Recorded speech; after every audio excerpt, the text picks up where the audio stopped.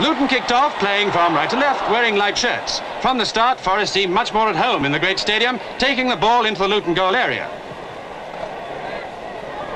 Quigley got in a shot which Ron Bainham was lucky to clear at the second attempt.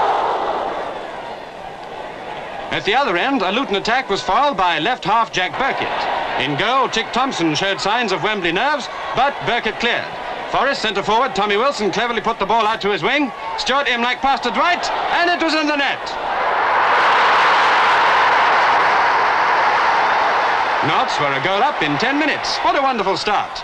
An early goal is a great tonic in any match, nowhere more than in the cup final. Notts attacked again. Before Bainham knew it, Wilson headed the second goal. No wonder Forest were jubilant. In 14 minutes, they were 2 goals up, and they didn't intend to rest on their oars. Dwight was tackled by right-back McNally. To Nottingham's dismay, he was put on a stretcher. So, after little more than half an hour, Forest were reduced to 10 men. Wembley Cup final history was indeed repeating itself. Now, if ever, Luton had a chance to draw level. They put on the pressure, and Forest were lucky to escape at the expense of a corner.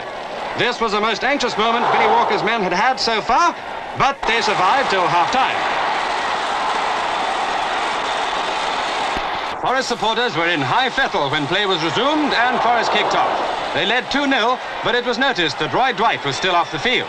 He was out of the match with a broken shin bone. But Nottingham weren't content with defence. Straight away they attacked, and Luton goalkeeper Ron Bainham had to clear. It was only a brief respite. Forest, inside left Billy Gray, began another attack.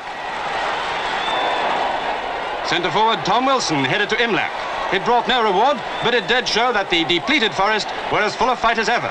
The question was, could they keep up the strain? Luton, outside left, Tony Gregory made ground and put the ball dangerously into the middle. A Luton header was intercepted, fortunately for Forest. Is the leadership okay, Monty? Notts goalkeeper Chick Thompson saw danger coming on the Luton left. Centre-half McKinley conceded a corner.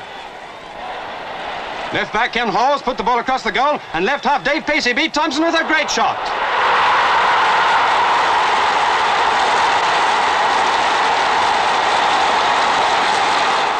How the Hatters cheered. Only 1 goal behind now. It put new heart into Luton. Thompson saved, Bingham robbed MacDonald, only for Pacey to shoot wide. Again Bingham centred. Great chance for Luton here, but again Chick Thompson got the ball away. The whistle went for time. Nottingham Forest had won the cup.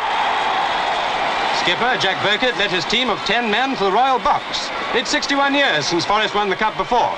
What a triumph for him and his brilliant team, but what a tragedy that Roy Dwight wasn't there to receive his medal. To win the cup is a great feat at any time. To win with 10 men is an epic achievement.